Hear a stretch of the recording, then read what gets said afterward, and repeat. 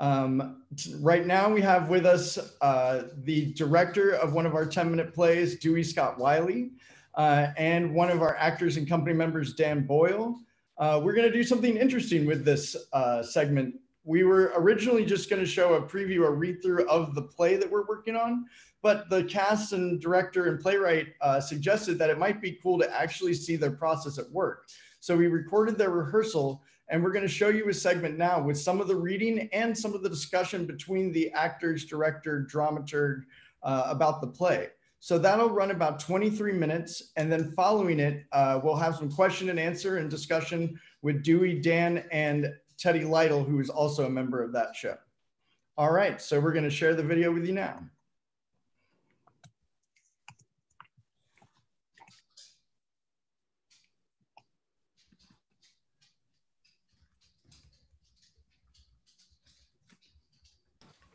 Yeah, that's great. That's great. Because yeah, I feel like somehow in the second iteration that there's a lot less times where I'm like, what does that mean? You know, I feel like it's much more kind of even-handed. Like I don't feel like I'm missing something if I'm not a gaming insider. Yeah. You know, I feel like I'm included in the story already. Yeah. But that's a great thing to kind of keep an eye on, Mario. Yeah, and you want to make sure that that's because yeah, the script has the right balance, and not because we've all become a little bit more familiarized with the story. Right, that's a good point. That weird balance that always exists. Yeah. It's a really good point. All right, so Teddy, are you still with us, my friend? All right, cool. I would love to just read it one time through, and now that we're a little more familiar with it, one thing we talked about the other day is maybe just like trying to keep the pace moving. Right, and sort of, yeah, just trying to find the music of the play as opposed to, don't worry about what you're giving me physically right now. Let's just try to keep the vocal energy of the play intact, you know? Help me make the music of the play. Thank you. I just finished a musical theater history class, so that was very delightful. All right, we ready? Jim, you want to kick us off? Stage direction-wise?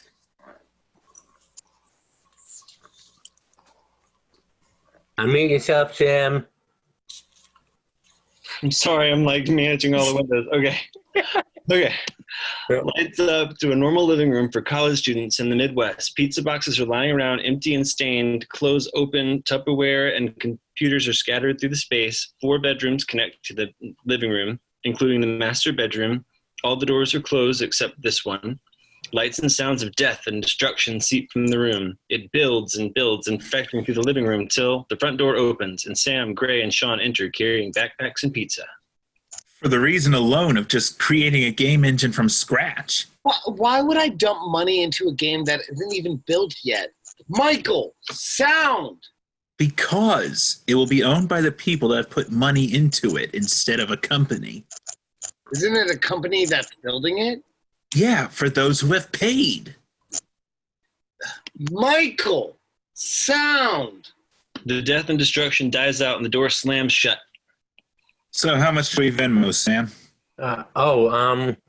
We need $23.70 from you, Gray, for the pizza and the toilet paper. And we need $15.98 from you, Sean, for the pizza. And I need $723. Well, we need $723.70 for pizza, toilet paper, and rent from Michael. He hasn't paid? It's the 9th. Looking, no, not yet. I don't see a confirmation yet. I don't either. Dude, I don't care if his dad was the guarantor or not. He can't be late again. He has it. He just forgets. No, he just plays. We should talk to him. Michael! What? We need to talk. Yeah, I'm busy. Let's do it. We should just do it. There's no other way he's going to listen. We're late if he doesn't pay by tomorrow. I don't know. That's a lot. We were just snowballing ideas. It's crazy, right? I'm in if we have to fight fire with fire. Feels more like we're playing with fire, but... No pressure, but this doesn't work without you, Sam. We were all doing so good. Why tempt it with this? It may be the only way to get through to our friend. I don't think he will listen any other way. Sean goes to the power breaker in the kitchen. Are you in? Yeah. He pulls it. We are plunged into darkness, in the darkness. Are you kidding me? Michael stumbles in, banging around into the dark living room. A rage sets in that may change the very nature of his voice. Do you know how far we were into that raid? You couldn't wait 30 minutes? You think stage 3 opportunities grow on trees? You think tier 12 items drop at a normal drop rates? Lights come up. Sam has a cardboard sword and shield. Gray has little cardboard daggers. Sean has a cardboard staff. They have raid gear on like loud, random articles of clothing. What are you doing? You don't want to listen to us. You want to just play that game all day, every day. We're tired of it. We want our friend back. And if this is the only way we can get through to you, so be it. Dressing up in winter clothes? Cardboard? Enchanted armor by me, a Tauran resto shaman. Reinforced by my leather working and tailoring. And weaponsmithing by these... Orcans. I'm sorry. This is really weird, guys. This just feels weird. Sam, Head in the game, on. Sean, just like old times. Shake some rust off. Sam, what is this? Most important raid boss we've ever fought. Sam roars. Whacks me with a cardboard sword.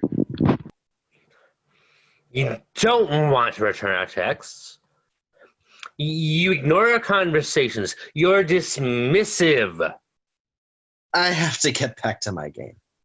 Gray, quick, sap him before he gets to his room. Okay, when has SAP ever worked on a raid? Like, ever? It's so pathetic for you to even say that. You know the mechanics. Gray rushes in and does a series of quick, short burst attacks. Stop! That wouldn't even work. Oh, I'm pulling too much aggro. Taunt! Taunt now! Sam, tank if you're going to tank. You're doing great, though. Sean tosses glitter Sam's way. Hey, dummy, I need you to pay rent on time. I'm sick of this. You wait to the last moment and it looks bad on all of us. The rent is already high. Most of us can't afford another huge hike when we resign. Sam hurls his sword axe thingy that's attached to a string. He yanks the sword axe thingy back to him. Touch me again, and it's on like Donkey Kong. Sam looks to his hero friends. They all nod. He powers up, winds up. Sam throws the axe. It's extremely anticlimactic.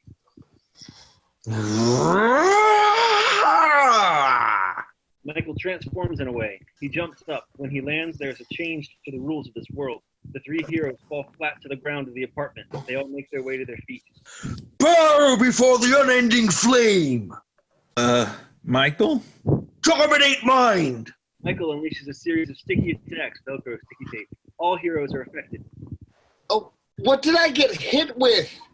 You all left me. This was a gamer's house! It's a damage over time. Guilt. It's a hard hitter, but as long as you stay close, I can heal. It's not our fault you're playing a game we aren't. It's Michael hard. He falls to a knee. I thought you would understand. I thought you were my friends! Cleared the first stage of the battle. How many do you think there are? No idea. This is our first run. Maybe we're getting through to him. Sean throws up confetti in one big gesture in the area around them. Michael jumps up with a grand gesture and all the heroes fall to the ground as he lands. Not our fault you're playing. Do you know what it was like? You all stopped playing. No more Thursday night raids. You can't just shift games on me like that. You know how hard it is for me to be social. You know how hard it is to run a guild by yourself because your friends don't want to play anymore? Don't want to play? We built a guild from the ground up. Over 100 guildies recruited by us, counting on us, creating a raid schedule, amending guild rules as new patches come out monthly. It was more than just playing. You all just left. It was too much. I had to let go. Had? It's not a burden. It wasn't me. I'm not this orc warrior. Even now, I feel so stupid. I'm the furthest from this in every possible way. So yes, I had to let it go. There are more important things. To you. Sam, don't get too far. This isn't your first rodeo. We don't know how long this stage is. Sorry, Michael. We didn't mean to leave you. We all had fun, guys, right? Yeah. The best. Remember when we were doing a mythic raid on the Lich King? And we cleared the final stage. And all of us got lifted in the air. Yeah. Sean screamed. I thought it was a new mechanic. We had never gotten that far. I thought we had wiped. But it was the cutscene. Yeah. Good time. But we have real world responsibilities now. It couldn't last forever. I guess. Maybe just not playing all the time. Blanco 2580 misses you. Well, so does Josh and Marcia. You were our leader. We want to see Blanco again. Michael. I'm trying. I'm really trying, but I don't think I can do it. I'm not you. I've had to try to be over these past 2 months, but it's been so hard keeping everyone together. We lost half the guild. I'm trying to recruit to recoup our losses. It's so hard to just be living in the shadow of how great you were. Everyone wants Blanco 2580 back. Nobody wants me. How do you think that makes me feel? I can't. If you came back, together, we could pull everyone back. We could do mythics again without having to do LF on the general chat. Just pop in every once in a while. I'll do everything, but just be there for us. I can't. It's too much. There's just this idea everyone had of me that's just not true. And for the first time in a long time, I feel like I have time on my own. My own time. I just don't think it's a healthy hobby anymore. For me, I don't need it. You don't need it or us. Stay close for heels. You're pushing it. Wait. Dan goes to his friend Michael. There is a break from this world as he tries to comfort his friend. I'm sorry. We did have a lot of fun, right? Yeah, best. But the hardest step is one that starts a new journey. Yeah? You just have to blindly trust. If anything, that it will all be fine. That will all work out. Okay? Okay. Yeah? Okay. Thank you, Sam. You always knew the right words to say! Michael takes Sam's sword and whacks it. Sam falls back.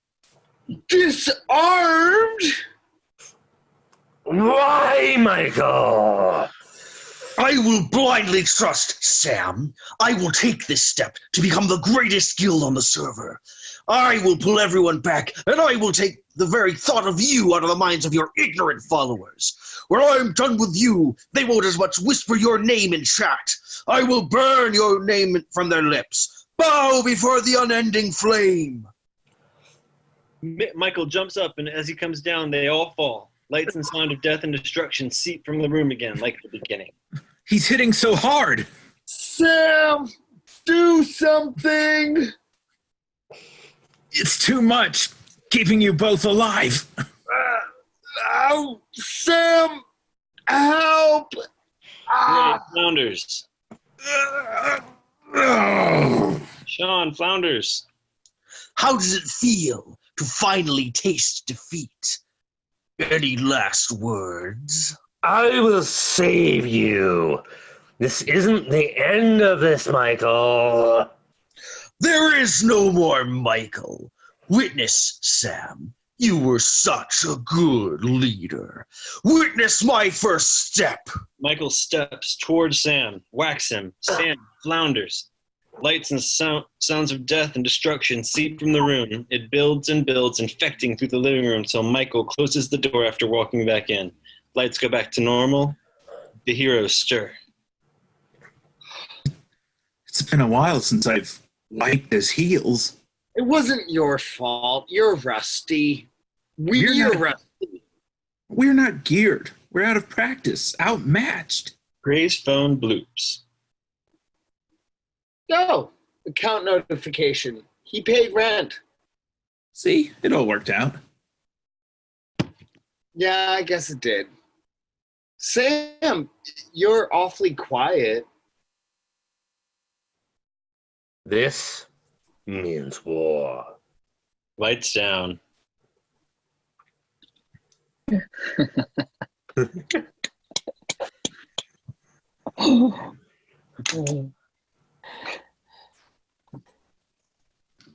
Wow. That was a fun close-up. I think you got Cool. inspired from last night, personally. This means war. Cool. So I've just got some just general reactions, and then I took a couple specific things, and I figure Oscar and Mario probably want to sound off on some of the things we were listening for too. I felt like we were much more comfortable with it. Yes. Right. So we made it a little bit more our own, but in some places we seemed a little too comfortable. Like it just, some of the things that were happening seemed a little casual in places. Does that make sense? Like the stakes weren't as high as they needed to be in a couple of places like we had tried to shoot for the other day. Right? Like nothing surprised us as much as it did the other day. I felt like we made more discoveries the last time we read through this, and we kind of saw it coming a little bit more today, which, like, on one hand, we were a little bit more familiar with the lines and the characters, so that was a good thing. Yeah. But we still need to, like, reinvest in the surprises and the discoveries that happen along the way. Well, like today it isn't a normal day in the lives of these. Right. So, it even starts not so normal, but we get a little glimpse of the normalcy of sort of the relationship of these people, right? And then when he hasn't paid rent yet, boom, we got to do something drastic, right? And I think It felt a little too much like, well, it's Tuesday. It's Tuesday. Like, let's watch Inside Edition or whatever. You know what? Like, it didn't. But for me, it was Tuesday. I think we could help that by being a little bit more conspiratorial on page 2, right? Like after we find out he didn't pay rent. Okay, it's time. We're gonna do the thing that we've been sort of toying with. Right, but that's such a big plot point. Excuse me. Because at first we're trying to get his attention. We got to talk to him, but then at some point where there's a shift at the bottom of the page there. Okay, instead of just talking to him, let's do the thing we've been musing about and making cardboard weapons for. Right? Like, let's do it. All of a sudden, I think the stakes get bumped way up there. And if all of that page, I think, can be a little bit more, him not paying rent kind of throws down the gauntlet of the frustration. And then we get conspiratorial. And then all of a sudden, let's go for it. You know what I mean? And it all kind of felt like the same thing that was going on that page, as opposed to maybe 3 big steps in the ladder of higher stakes and ganging up on Michael. Does that make sense? Mm-hmm. Yeah. Page 3. on the bottom of the page. And I think Michael could be more surprised by it. Like, what the hell are these people doing? These guys have spent, I would imagine, several hours making these costumes and cardboard weapons. Do you know, like, oh, what are we doing? You know, what the hell's going on here? And they did it without us completely even knowing about it. Right. Like, so the game or whatever, you know? Right. So it's the what are you doing? I think could have a little bit more surprise behind it, Michael. That he's just. I'll see what I can do. I'm also trying to I am trying to keep it lower than the previous outburst because I'm just like, I'm just nonplussed by this. I'm like, what? Like, I'm trying to wrap my brain around it. Yeah, exactly. You can be nonplussed. I don't think it needs to be a big outburst. Yeah. But what you just did was really great. Like that. Like, what the hell is going on here? You know, it needs to have that feeling of I'm trying to figure out what is happening. What are these morons doing? You know? Yeah.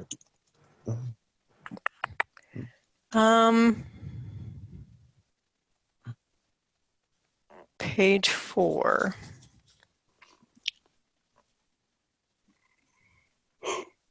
Oh, and you know, Oscar, I'd love to hear what you think about this too. But after Michael asks, "What is this?" Most important raid boss we've ever fought, and then Sam roars, and I feel like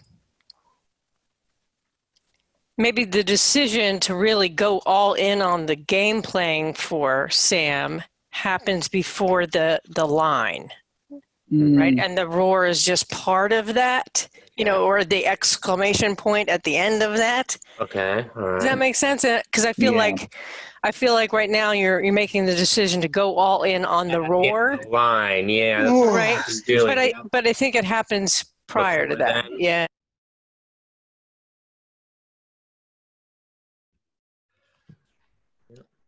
Well, so that was a little segment of our rehearsal and the play that we're working on.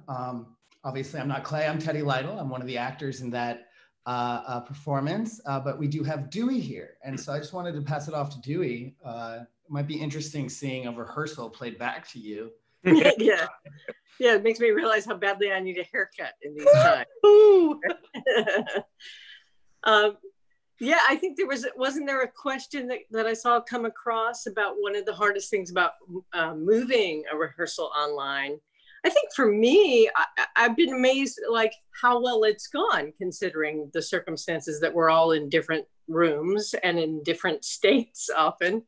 And so that's been really interesting. So there's a freedom that we can be in different places literally and have rehearsal, which is great.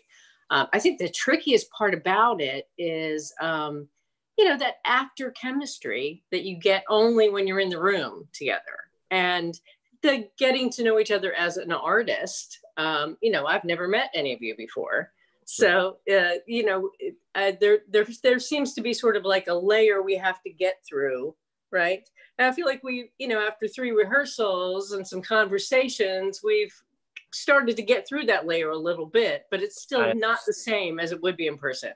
Not as much as we would if we were in person, yes. Right.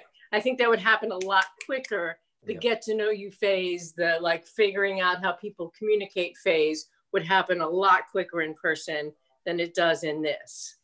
Yeah, and this was, I think, from our 3rd day of rehearsal. And I do think one of the reasons we didn't use some of the earlier stuff is that we found it was just a lot of us chatting and getting to know each other, because it seemed like without that immediate contact, we needed some kind of other means of doing that. Right. A question I have for you, Dewey, is this your first time working with people on the spectrum, or have you worked with people on the spectrum before? I've had some students. I teach at the University of South Carolina, Aiken, where Clay went to school. And I have some students that are on the spectrum. So it's not the first time I've worked with actors on the spectrum. But maybe this is the most people on the spectrum in one cast, you know? Yeah, for sure. Yeah. Can I make a point, Teddy? One thing I was thinking through that whole video, and I'm not sure exactly who was recording it, but I know when I have the Zoom app up here, I always have it in gallery mode, and that was obviously in the other mode. And I just felt it would have been a little more, people watching this would have been a little more, we've seen more if it had been in gallery mode, you know, because then you can see everyone at the same time, you know, instead of seeing who's talking. Yeah, I was kind of surprised that it wasn't in gallery mode, because when I was watching the rehearsal, I think the first rehearsal I might have done it on my phone, but then I purposely moved to my computer so that I could, you know, see you all at the same time in gallery mode in rehearsal. I think that's a great point. This goes back to those challenges, is that like we were planning on recording rehearsals, and I think we thought we were recording it in gallery mode. But we weren't. Not the case. But yeah, that is definitely a lesson we learned, that gallery mode works much better. Being able to see everyone communicate non-verbally as they're like doing these little acting in this acting to a box. Yeah. Right. I will say for me, rehearsal and performance, the biggest challenges of moving it online is also, you know, I think where my skill set and the thrill of acting comes for me is that immediate interaction and being able to feed off the audience and use that. But it was nice to, when we were rehearsing, to still be able to like interact with faces, like the Brady. And so I know that's been an interesting thing. Yeah, and I think it's interesting, even if people couldn't see us do this, they could kind of, if Jim or I would say something with our screen off, but those of us who weren't speaking turned our screens off, you know, turned our cameras off, so that we were only seeing the actors in the rehearsal when we were reading through the script. And I thought that was really useful, because we didn't see the playwright go, you know, like in the middle of somebody reading a line, right? So, you know, and I think that's been a really interesting component of this, developing a new play. We've got the playwright in the room, we've got the dramaturg there, the director there, the stage manager there. And so I think it could be easy as an actor to get distracted by people's reactions, but that's a nice thing to be able to do that you can't do in person, is by muting that person, right? Yeah. To piggyback on that, it is kind of a double-edged sword, because on the one hand, we're able to see everyone's reactions in, you know, when we're all together, but in this medium, you know, certain individuals can shut off the screens, and, you know, on the one hand, it prevents people from seeing some reactions that might have a negative impact, but it also, on the other hand, prevents them from seeing good reactions, you know? True. Yep. Sure. Yep. Dan, can I ask you, being someone on the spectrum, how do you feel working on a play like this? I mean, a specific play? Yeah. Well, the topic is an interesting one.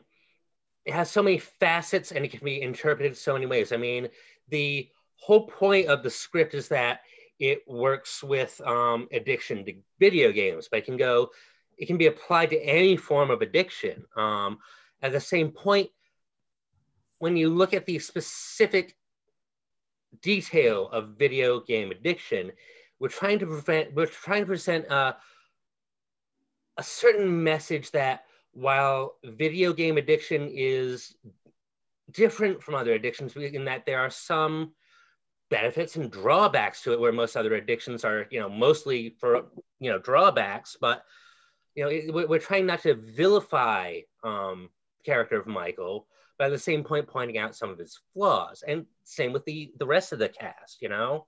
I think that was really well put. I think the only word I would change there is, instead of Michael's flaws, I'd say his challenges. Because as he says, the video game itself isn't the problem. It actually is a mode for him to communicate and to socialize. Yep. But it's how do you balance that? And actually someone in our Facebook message mentioned that they felt very seen and they could relate to this. It was hitting home for them. And everyone needs a balance of living in the real world and adulting and fun, and to change that relationship and stuff can be hard. I think I also loved the sense of community from this piece. Absolutely. More so than friends, they're brothers. They fight like brothers. Even when one appears to turn on the other, or the others turn on that one, depending on how you interpret it. Right. Even when that happens, there's still this camaraderie there, you know. It's very palpable, you know. Absolutely. Yeah. Dewey, I don't know if you had any other thoughts. We're about to close up. We have about 5 minutes left. Yeah, no, I think it's a great play, and I think that we were talking with Oscar, the playwright, about it. You know, did he really write these characters as characters on the spectrum? Maybe, maybe not. You know, and I think we still trying to determine, you know, all of that. But I think what was so exciting is that the connection that all the actors found with the piece, and that it's obviously something that resonates with people, right? The sense of community that can be formed in a different way in the gaming world than in the real world, and how that has real world implications. And you know, to me, the whole thing is about friendship and how the dynamics of the friendship have changed and gotten out of whack, and how they're trying to get them back. Yeah. I also would say this is I think the second draft we went through. The first draft was the first day, and then Oscar went back and made some adjustments. And I do think those adjustments addressed some of our current concerns. Like Dan said, the vilifying Michael, also not vilifying video games, finding that gray area.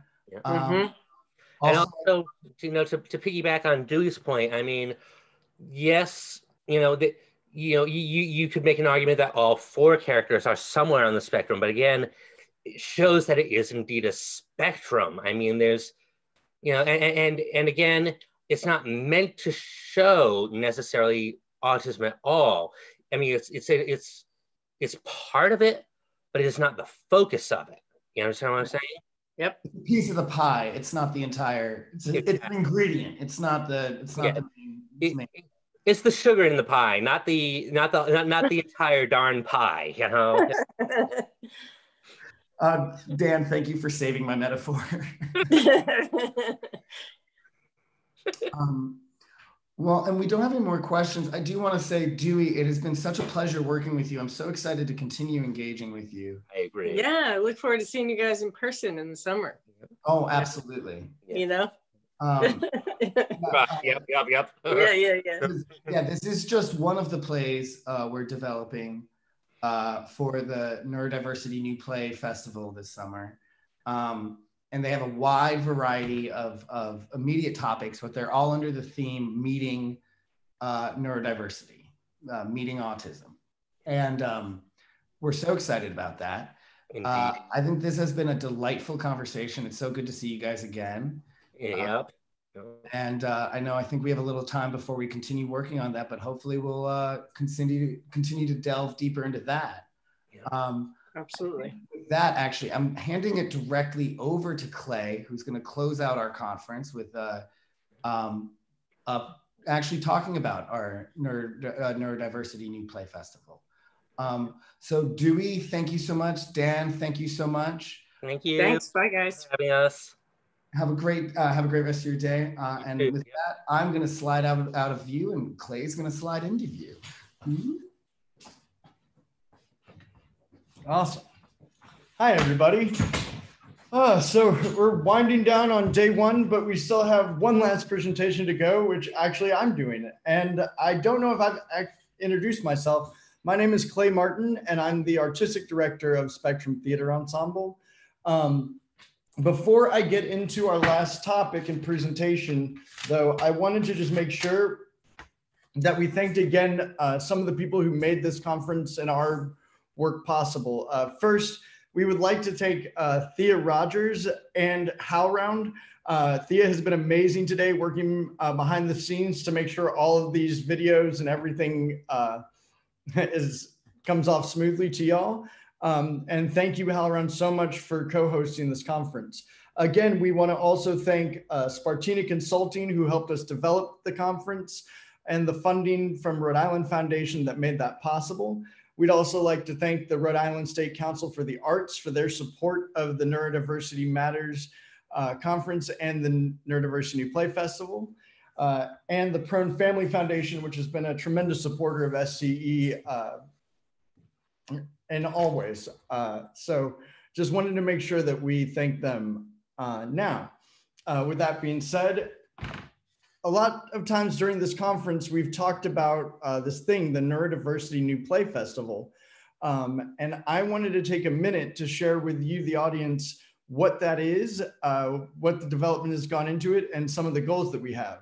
This festival has been a idea in the head of SCE leadership and company members almost since we formed, that we realized that there just aren't that many plays with different representations of neurodiverse individuals. And we're a neurodiverse company, so we realized that the amount of canon there was to authentically represent our members didn't really exist. So instead of worrying about that, we decided to start creating it. So with that, I'm going to share a PowerPoint that explains the festival to you.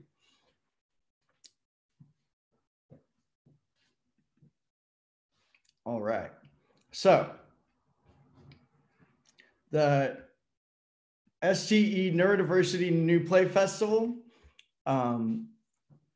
is happening this summer from June 22nd to August 2nd. And it's in partnership with the Miracle Project New England, who you heard about earlier today, as well as Brown University's Department of Theater and Performance Studies. Now we know that those dates fall in an uncertain time, and we'll talk later about some of the contingencies and adjustments we've made for that. But first, I want you to understand the festival itself, which in its essence is not going to change no matter how it's presented. So what is the Neurodiversity New Play Festival? In 2020, Spectrum Theatre Ensemble is launching a partnership with Brown University to create accessible programming for a community of neurodiverse artists and audiences. So the Neurodiversity New Play Festival has 5 key components. The first is the 10-minute play festival, which you just saw a portion of a rehearsal for with Dewey, Dan, and Teddy. So what we realized was that access points to interacting and participating in theater, as I remember them growing up, some of the first plays that I did in high school and college were 10-minute plays, which were short enough to memorize as you're learning the art, but also had enough material to really grasp characters and find audition pieces, things like that. So we wanted to make a series of 10-minute plays that were geared around neurodiverse characters. Our resident playwright, Jeremy Camps, who's worked with us since the beginning, is amazing. And he spent over a year reaching out to playwrights that he trusted and really felt like were collaborative great minds to bring in that we would commission to write new plays with our company in mind.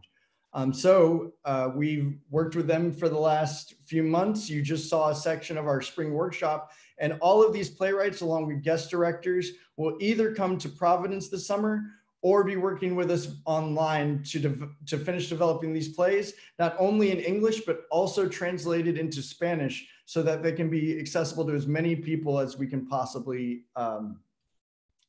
do at this time. So component 2 is the final workshop of our play, The Importance of Being a Play in Earnest, which is by our resident playwright, Jeremy Camps. This play has been developed over the last 2 years by STE and Jeremy, and was made to be a play that had many different neurodiverse characters that had different personalities, different identities, without the play singularly being about the concept of autism. We've been workshopping it with Trinity Rep and last summer with Brown University with their Neurodiversity Conference. And we'll do the final workshop of it this year before our world premiere of it in 2021.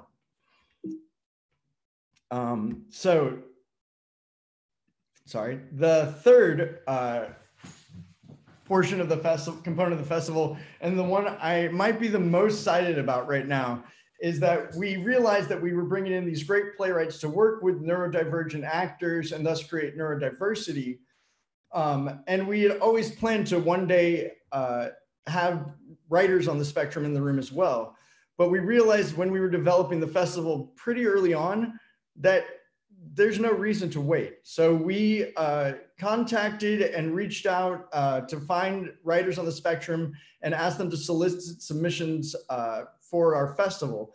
And tomorrow at this time tomorrow, we'll be announcing 4 plays that have been selected and will receive a brief workshop, rehearsal, and a reading at the end of our festival. We're very excited about that and excited to let everyone know who those playwrights are and their plays. So that's our 3rd component. And the 4th component is with our partner, the Miracle Project New England. The Miracle Project runs a summer camp that does more theater training rather than play development and production. And they'll run a camp concurrent with our festival during the first week that we hope will then bridge collaboration and bringing some of their members into work on the new development of plays and other work that we will create during the festival time. MPE is a great organization, and I can't say enough about that partnership. All right.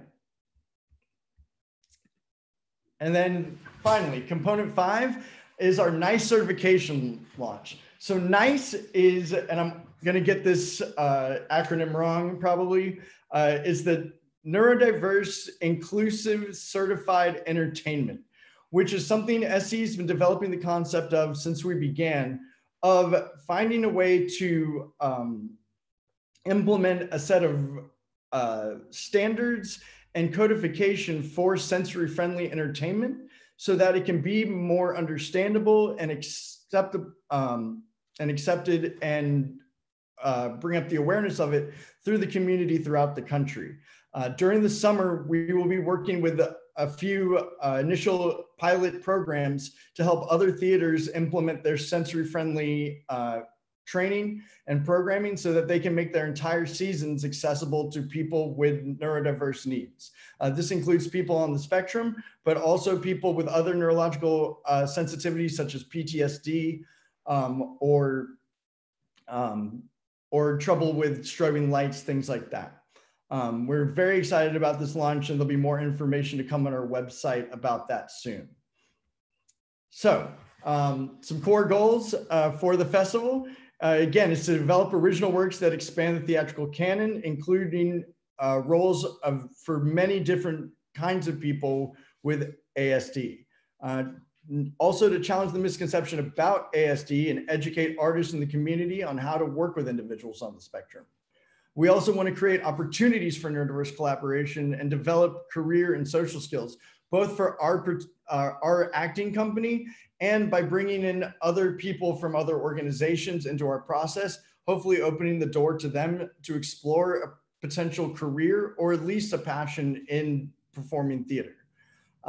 We also want to cultivate relationships with prominent playwrights, designers, and administrators and directors for future collaboration with STE. Now, this is not because we need a bunch of attention, but rather that we want to have these people who are leaders in our industry understand both what the benefits of working with neurodiverse artists are and how similar it is to working with any other kind of artist, so that we can destroy any kind of barriers or myths through the industry that working with people on the spectrum is especially challenging or different in any way than it's different to work with any kind of actor. We also want to develop a working relationship between SCE and MP&E, which are both based in Providence, Rhode Island, and serve a very similar mission. So this festival will start to bring that collaboration together between the two organizations. And then lastly, we want to further foster a relationship between SCE and the Department of Theater and Performance Studies at Brown, because we find that while professional production is great, an educational component of it is always valuable. I'm 36 years old. I've been working in theater for 15 years, and I cannot foresee a day where I couldn't learn something more about theater or how to do this better. And working with Spectrum Theatre Ensemble has proven that more than anything else in my life. So we believe that partnering with education institutions is a amazing potential for spreading neurodiverse inclusion through the arts. So the big question that you're probably all going to ask is, how are we adjusting to the coronavirus outbreak? This is an interesting topic that we were lucky to be thinking about early on in our development process. and have a model that we think may work regardless of what the conditions are. So first, our stage managers, as you saw Jim Armstrong, have been contracted early to start to think of procedures and prepare signage and other things to keep visitors and artists safe in whatever kind of venue that we're going to be in or whatever the model of our rehearsals will be. So our rehearsals and meetings will be broken into separate rooms and limit to groups under the health guidelines. The great thing about 10-minute plays is that they usually don't have more than 4 to 6 characters. So even with a playwright and a director in the room, you can still say under 10 people at any given time. And then if we have other artists such as designers or respondents collaborating, we're going to have some of those people be in separate rooms observing the rehearsals via video, but in the same way you're able to interact with us, be able to live connect to the process happening in the room. That's if we're able to work in a space. If we're working online, you can see through this conference how we've been developing tools for that. Now, alternative ways to connect with the public. We have many different options that we're considering for this. Of course, streamed and recorded readings like we're doing right now for our conference, and talkbacks throughout the festival, which we're already starting to engage amazing artists and individuals on the spectrum to bring more topics to the public through the festival. Site visits by small groups. The great thing about 10-minute plays as a model is that because they're so short, we can repeat them 5 to 8 times in an hour, and that's still only the length of a regular play. So we could move groups of 5 to 10 people to see a play at once so that they're not close to each other and don't violate any guidelines, while still being able to have 50 to 100 people see any given performance. Multiple venues, short play, small audiences, like I just described, and added attention to getting the word out and press coverage for the festival, which is the way that you can help us by spreading the word about the festival so that regardless of what medium we have it in, we know that our audience and the people both in the autism population and in the theater industry know about this work. So for more information about this and anything regarding the festival, you can email us at info@stensemble.org. You can also, and we would kindly ask that you like us at facebook.com/stensemble and check out our website, www.stensemble.org. And lastly, please, if you can, support the Neurodiversity New Play Festival. One thing I'm very proud of is that through our history, approximately 90% of our funding goes directly to artists and paying artists for their work, which I know in this time is something that is very important. So know that your money will be used well and that it will go to help people both on the spectrum and professional artists continue to create this amazing, amazing work that we've been doing. And with that, I think we're at the end of our session today. Please tune in tomorrow again at 1 p.m. to 6 p.m. We'll have a whole nother array of panels and workshops and a clip of the reading from The Importance of Being by Jeremy Camps. We hope you can join us. You can check out our schedule on our Facebook site and our website. So please join us there. And again, share with any of your friends. Have a great night.